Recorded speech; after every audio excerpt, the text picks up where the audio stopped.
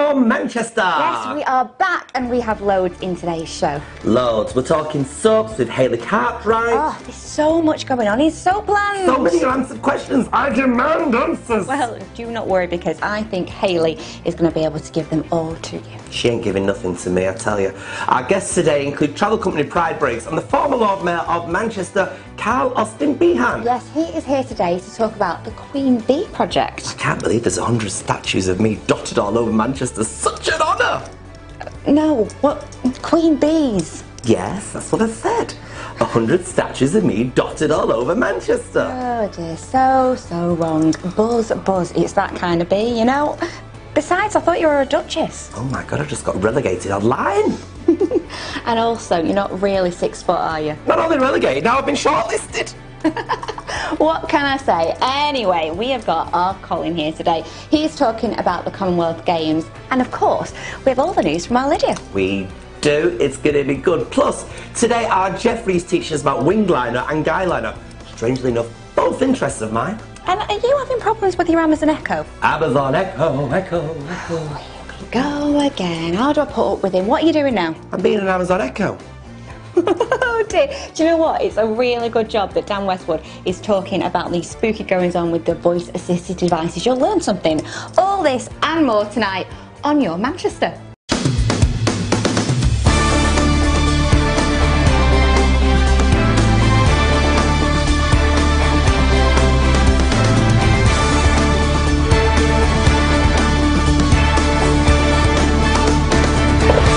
I'm very excited about this next item because you know who's back with us? Ooh. Dan. Dan the man. He's there and How are you everything. doing, guys? Are we alright? You're looking fabulous. Thank you very much. Not so bad yourself. Well, I You know, too. obviously. Right, well, I don't know about you guys, but I'm Yes. pretty lazy Yes. with gadgets and things like that. Anything for an easier life. So this week I'm looking at the Amazon Echo, which the guys at home would know it as an Alexa. Have you got one yourself? Oh no. No? Not that rich. Well, I had to be out pricey, yeah. I had a little look into this. So for those at home, if you've got one, yes, it is called the Alexa. That's the command voice that you use. So it streams music. It's roughly the size of a wine bottle, Belinda. There you go. Thank you. Voice activated assisted speaker, if we're going to get technical about it. It does a lot of things, but the main thing, you can help voice commands. So it recognises your voice. Uh-huh. So Belinda, I know you like a little song when you come into a room. Yeah. So if you want a specific song, you can activate that. Oh, Asking okay. Alexa, play Yeah? Dancing Queen. Lovely. For instance. And Michelle, she's a dab hand in the kitchen, aren't you? Oh yeah. She does like a bit of a salmon Wellington. Oh, and you okay. can voice activate that as well to help with your cooking. So you can set timer, cooker, 25 minutes, etc. I thought it was going to make it. I was all dead excited that it was happening to buy I'll it. tell you what, you've done as a VT though, haven't you? I have, yeah, I had a little look in the city. Let's have a look at that about then. it, yeah. How much do you actually speak to your phone? If like me, probably never. The whole process is pretty painful. You hold down the button, speak carefully into the microphone and wait. And then either try again when it fails to understand you, or you give up when it gives you a random response. Voice assistants have been on our phones for years, but they haven't really taken off. They're unreliable and not much quicker than typing in real life. It's a long way from the future that Star Trek once promised us. Sorry, Siri. And now we take a look at the Amazon Echo. It's a wireless speaker, you can stream music and the radio and so on. You can wake up Echo by saying Alexa. This is the name of the Amazon virtual assistant. You can also change this to Echo or Amazon. The blue light means it's ready for command. Setting up the Echo is a doddle. The box contains the Echo itself, a power cable and a tiny instruction manual. It's really simple to get going. You download the Amazon Alexa app. Some BT Home Hub users have experienced problems, but don't worry, there's a little solution online. But is this the case, as many customers have experienced spooky going-ons with their Alexa? The online retailer got in touch and they're working to fix this problem. You guys at home got in touch too, and you sent me lots of hilarious tweets. Sierra Quinn got in touch on Twitter, @SierraQuinn. Amanda and I were sitting in the room just talking and whatnot, and my Amazon Alexa started laughing. She's scared. Gavin Hightower also got in touch. He's got a problem. He's lying in bed about to fall asleep when Alexa on my Amazon Echo Dot lets out a very loud and creepy laugh. There's a good chance I might get murdered tonight. Hopefully not, Gavin. And @Mandy Moo dropped me a line as well. She said, "Hey Amazon Echo, is there a reason Alexa has been laughing randomly? Is this how it all begins? Do you have the instructions for what to do when my Echo tries to take over the world? And finally, guys, if you're having problems at home with your Alexa, get in touch. We want to hear from you. So there you have it, the good and the bad of the Amazon Echo. Don't forget, I'll be here with all your gadget dilemmas. Is your Dyson in danger, or are you in a mix-up with your MacBook? Get in touch at yourmanchester.com.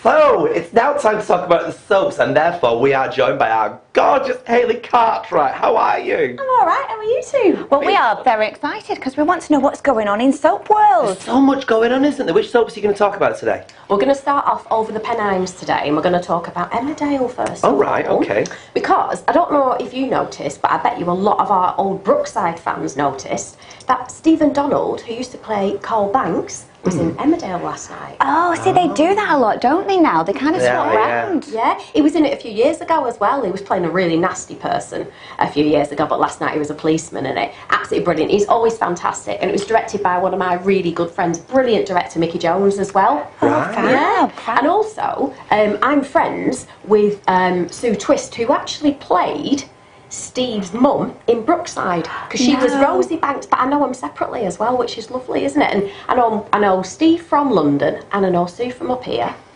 and I think You know everybody, don't you? Why do you think you've got me in? Wow. I mean, honestly, It's amazing how many people you know. Do you know what? I think last year it was, they hadn't seen each other, those two, for 20 years, and I managed to set them both up, and they both met, and they were just so I bet excited you were chuffed, and weren't you? lovely. I was chuffed, and they were chuffed as well, and they were like, oh my gosh, Oh, brilliant. But do you know what? It's all kicking off in the Dales, because I know Lauren's had a bit of a time of it, hasn't she? She's been struggling, actually, with the grief. It's been about a year now since Ashley's death, so... And I can't believe that. Never. It's been about a year, so yeah, that's all going on. Wasn't she getting it on with the guy that runs the shop, though, the cafe? Yes. Yeah. Wasn't she getting on with him the other day? Yeah. It's always the quiet ones. Isn't it? Oh, them with the quiz. Michelle. Yes. Is that right? Well, I also want to move on to Corrie. Yes, well, of course you would, wouldn't you, being a recurring actress in it? I am kind of, yes, I am classed as recurring, I guess, now. Hopefully be back again this year. Yeah, you know, well, fingers crossed. Because, well, I want to talk about Corrie because I want to...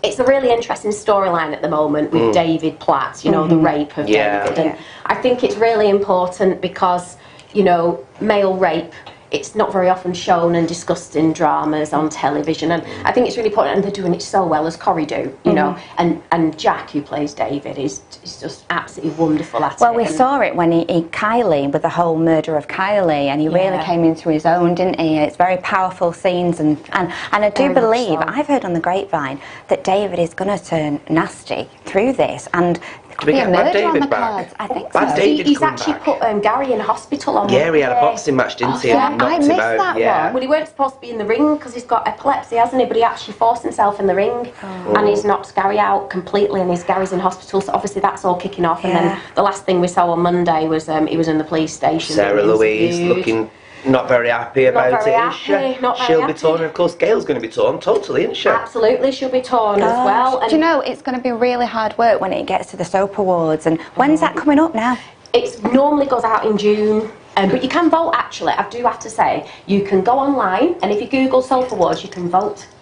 And you can vote for, it's a long list at the moment, so you can vote for your favourite actor and your favourite actress and your favourite soap at the moment. And then all the other subcategories will come in nearer the time as well. But I do think, like, the storylines, that's going to be a real whammy this year, because there's Very lots of good storylines that we've had in those soaps. Honestly, absolutely wonderful. I mean, you think about Pat Phelan's storyline as well. Connor, who plays him, my gosh, is he a lovely man. Well, it's all going on, isn't it? Well, I mean, that's basically, there's just that much going on in the soaps. People should watch them, and I'm sure people will. Won't Absolutely. But you will come back next week, because we need to talk about Hollyoaks, and we also need to talk about... Maybe EastEnders? Oh, I perhaps? love it. Everyone wants the Duff Duffs. We do. Thank you very much, Hales. You're welcome, my dear. See ya. Thank you.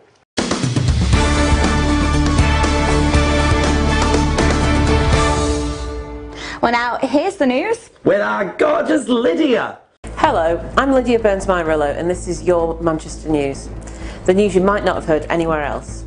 One for you first, Belinda. I think you'll really appreciate it. A gin vending machine dispensing free G&Ts will come to Manchester this weekend. The gin craze, which has swept the country in recent years, comes to a head on the 16th and 17th of April with a token-operated gin and tonic dispenser in Barton Arcade.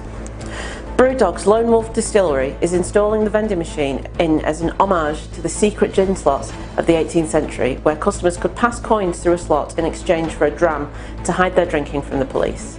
Next, great news for commuters travelling between Manchester and Liverpool, as train journey times will be slashed from next month. Due to route and timetable changes, all Transpennine trains travelling between Manchester and Liverpool will now take 35 minutes.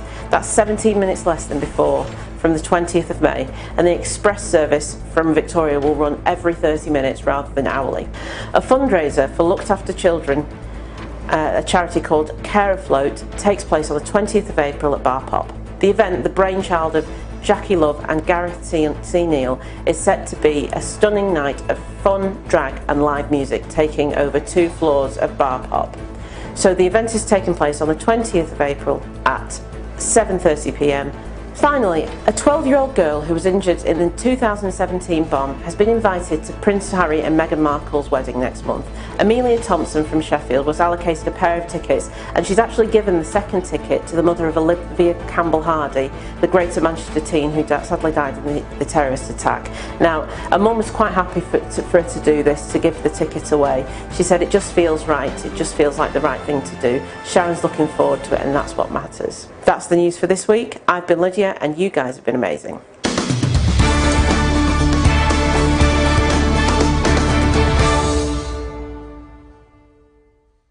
Well, next up is Chris, Head of Operations for Pride Breaks. Chris created Pride Breaks with purpose to provide diversity, to provide unity. And to allow people like me within the LGBT community to build new relationships through travel. Yes, well, hello and welcome, Hello. Chris. Thanks for having me. So tell us about it then. What is Pride Breaks? So we created Pride Breaks around 8 months ago with an idea to bring people within the LGBT community, bringing them together and taking them to places that they may not have travelled before. I think nowadays there's a lot of stipulation in the travel industry, particularly within the LGBT community, that you can't travel safely. And what we want to do is bring to our passengers that you can travel in groups safely. There are places outside of the UK, such as Amsterdam Pride, that you can travel to, and obviously it's all about meeting people within the community as well. So is it just the prides that you concentrate on? For now, yes. I think it tends to be a very seasonal thing that people will save up over the course of the year, and then summer they'll spend a little bit more money. And is it something as well that, if you're on your own as a solo traveller, is this probably a good idea where you can meet up with groups of people? Absolutely. So 50% of the people that are signed up on the trip already are solo people, not in relationships. They just want to go, have fun, meet new people, and get a little bit of culture. So a bit of a Lonely Hearts Club. Yes. Aww. Yeah, and in terms of the reaction, has it been really positive? Because I imagine that there has been a need for this, hasn't there? Yeah, and I think a lot of people are still trying to grasp what it is that we do because it's so new. The businesses within Manchester have been amazing.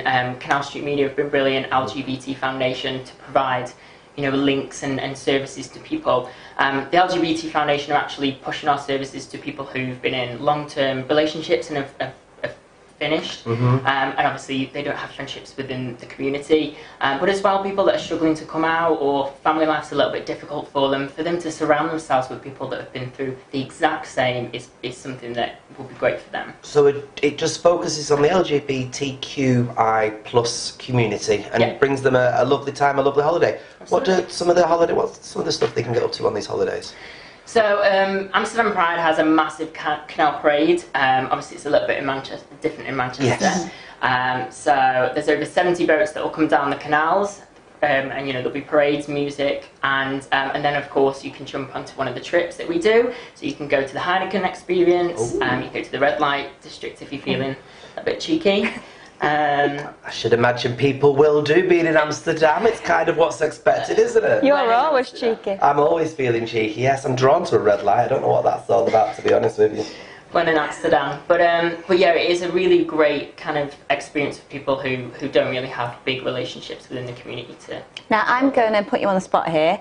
Top tips for travelling. Have you got any top tips? Be a bit of a tourist. I don't think there's anything wrong with taking selfies. People get a little bit cringy, but I say go for it. Yeah. Look at the fun things to do, and particularly with our trip, just throw yourself in. You're going to be on a coach, you're going to be on a ferry with people that you've never met and people of different groups that you've never thought to kind of engage with. Just go for it and have fun. And how do people find your site then? Fun, colourful, yeah. That's pretty much what we're about. And I think it gives a kind of an introduction of what it is and what we're doing. And what's the ultimate goal for you?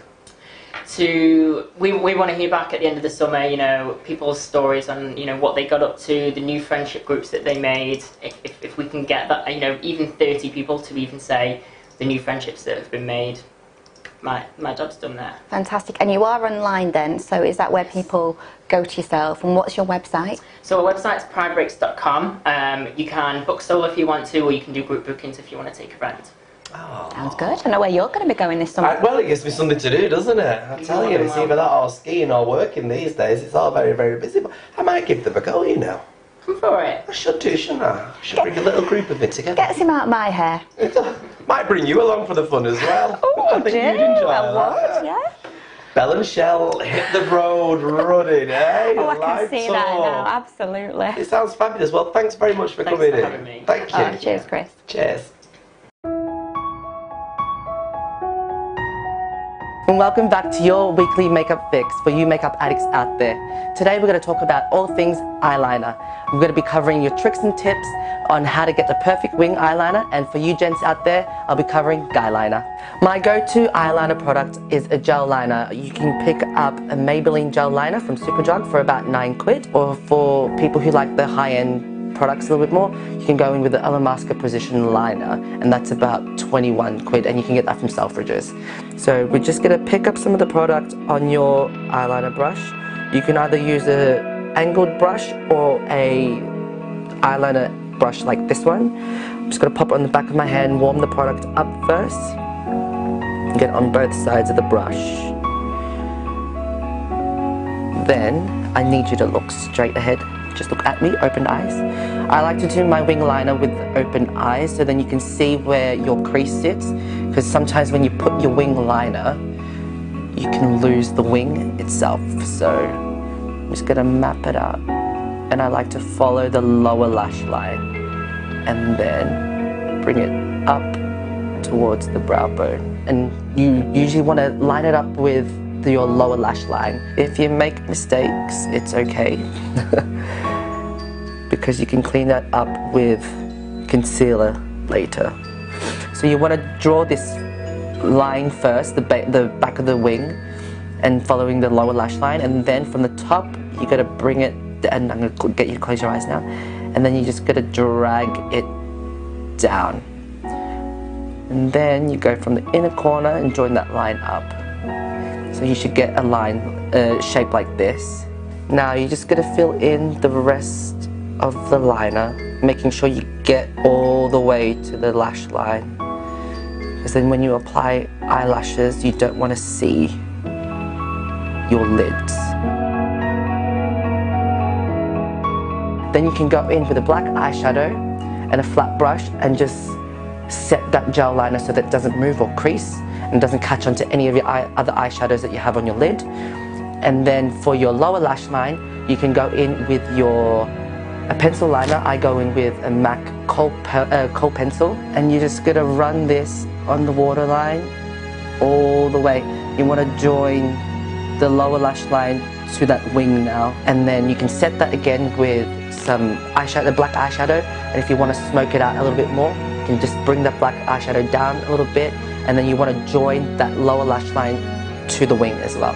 So then it's a complete look. Don't worry gents, I've got you covered. We're moving on to guy liner now. You're going to take your MAC Kohl pencil again. You're just going to go in, you're going to pull down your lower lash line. You go in, just line that waterline. Gents, I'd avoid doing the top, your upper lash line, just because then it would just take it more into the draggy side or more feminine side. If you'd like to, go for it. If you did want to, you could probably just get that black shadow and then just run it on the outside again, just like this. and then it just give you a fuller lash.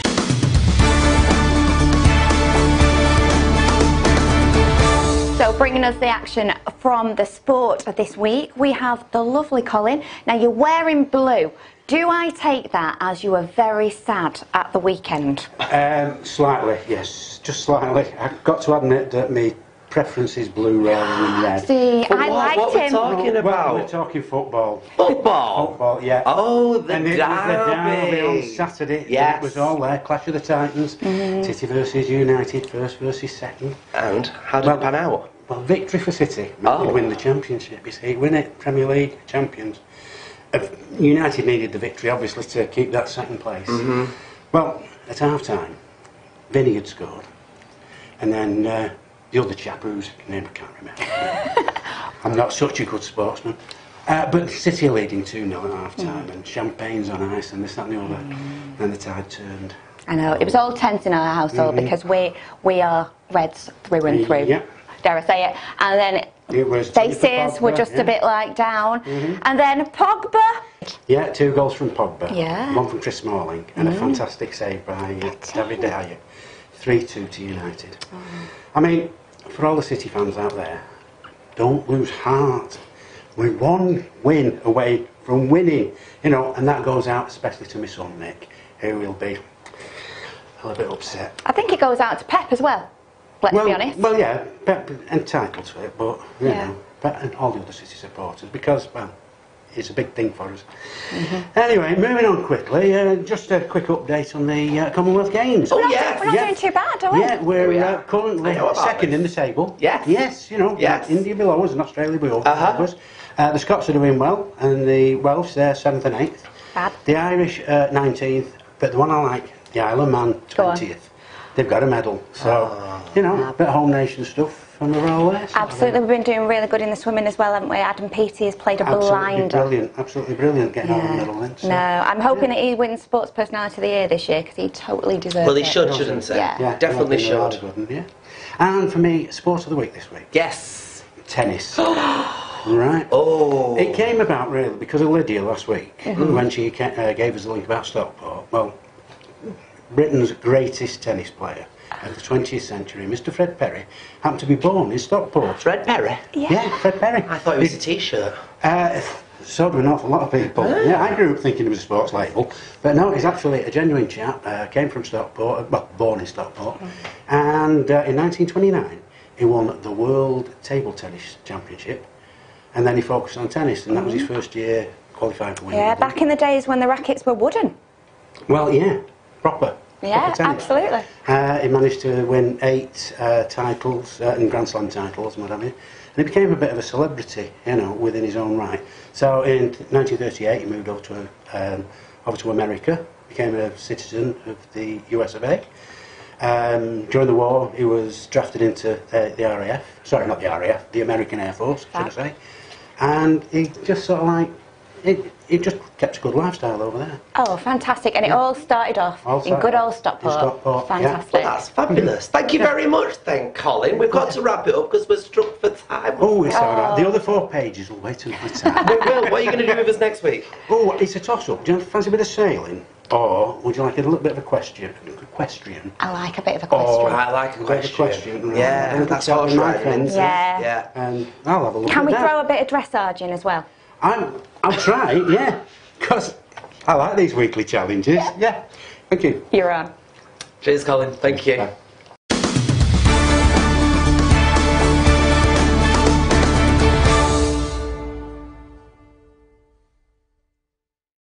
Well, thank you, Titters. Our final guest has had many honours bestowed on him. Yes, but many of you will know him as the former Lord Mayor of Manchester. So please welcome Carl Austin-Behan. Hello. Hi, good afternoon. How are you? I'm very good. You're looking very smart in your nice Manchester bee. Top. A bit of a campness, bit of a flashy bee there. Everyone seems to be going crazy for the bees in Manchester at the moment. Why is that, do you think? Because we've got a big parade coming up called Bee in the City. And it's basically 6-foot bees.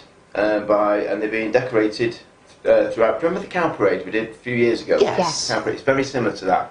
So what they've done is there's roughly 95 6-foot bees that are being decorated by various artists, designed by various people, and what it is, it's a massive way of raising money for charity, because what happens is, we've got two main sort of major sponsors, and then these other sort of businesses can then buy into it and then sort of sponsor one of the bees for a company to sort of get involved with and get behind. And then between July right the way through till September, they're going to be on a trail that's going to be on a map that people can go through. They can sort of find out something a little bit about the bee, what relevance it is to either the business or the person that sponsored it or the community. That sounds absolutely fantastic. But I know that you're involved on a personal level to this, because you're trying to raise some money, aren't you, for specifically community bees? Yeah, because what I found out quite late on in the process was that there was going to be 10 community bees that basically, if the community can get someone to support it and fund it, then they can choose where the bee goes, what the relevance of the bee is, and at the end of it, they get to retain it. So rather than quite a lot of the big sponsorship deals where you're talking like £25,000 or £7,000, the community ones can be you can get for £4,000, and it sort of stays within that community. So what I've done is I've tried to do it a little bit differently, because I wanted the Manchester's gay village and the LGBT community to get involved. I thought, you know, it's going to be very difficult to get that amount of money from one particular owner or one particular sort of supporter, but also I didn't really want it just to be sort of like one brand to sort of take over a bee. If we can have it in the village, in the heart of like Sackville Gardens, in the heart of the village. So what I did then was I looked at it and I thought, right, if we can get 4 or 5 sponsors paying £500, then we get 10 or 12 partners paying £250, and then try and get sort of quite a lot of smaller donations of say £50, where either individuals sponsor it or they can sort of put it in memory of someone. Because I think that's one thing that a lot of people within the village have always said, that we need somewhere where, you know, we've got the age memorial, we've got the memorial for the transgender, but we've not got something just for people who may have just lost someone or in memory of someone over the years. So I think it's a nice, easy way, because I think there's a lot of other things we can do in the village to remember people, but I think it's a nice, easy way and a good way of starting something up that we can build on that. So basically what we've got to do is we've got 2 big plinths at the side, at the bottom of the bee. So we'll get the sponsors who've paid the £500, their names will go on there. And then at the bottom of the shape of the bee, I don't know if you've seen the bee at all, what its bee will look like. We'll do some colouring later. We will. It's like a colouring book. This is what we're going to send out to the people who are going to put in for a bid to design it. So what I want to do here is like put little honeycombs, but have bigger honeycombs for the people who've paid the £250, and then smaller ones as we go through. It's a great idea. But then what I also want to do, because I've realised that there's a lot of charities and organisations within the LGBT community that don't have that sort of money or the resources. So everyone who pays the 250 will automatically get the one of the smaller honeycombs as well to donate to or in memory of one of the other charities. So me as a company, we've done it, and then what we're also going to do is we're then going to put one of the smaller ones to the Manchester Parents Group.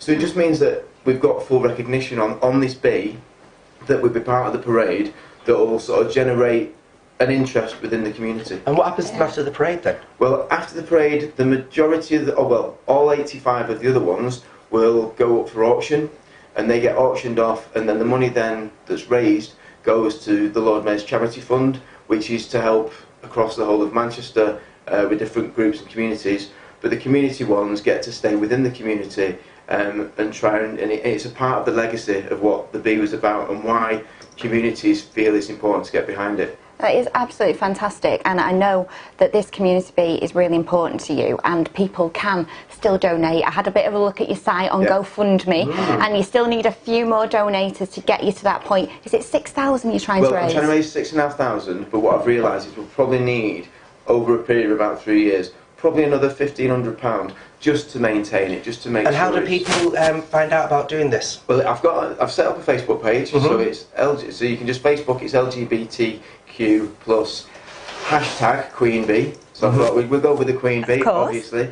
They can find it on my Facebook page, which is just Austin-Behan. Yeah. Or they can just go on the GoFundMe and be in the city. So lots of ways to find it. Yeah, because I think I'm one of the very few GoFundMe with the bees. I think a lot of people have already had the sponsorship put in there. All right, well, thank you very much, Carl. Thank you very much. I can't wait to see it. Yeah. It'll be fantastic.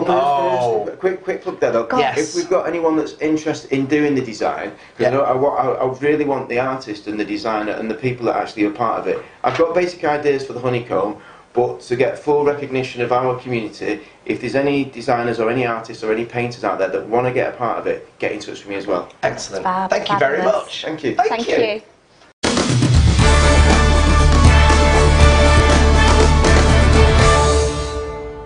Well, that's it, the end of another show. Thank you so much for watching. Yes, thank you very, very much. It means very, very much to me. Next week, of course, we have got another jam-packed show for you. Yes, we are going to be meeting a company that promises to change how people think about homelessness and the jobs they could now undertake. That's right, Felix Opus are in the building next week. Also next week, we've got David Allwood. He's currently part of the Miss Saigon cast. Oh, I love that show, and all this plus soaps from Hayley and so much more. Yes, indeed. We hope to see you all next week, so please subscribe and tell everybody else to subscribe. And in the meantime, take care. Ta-ra, flowers!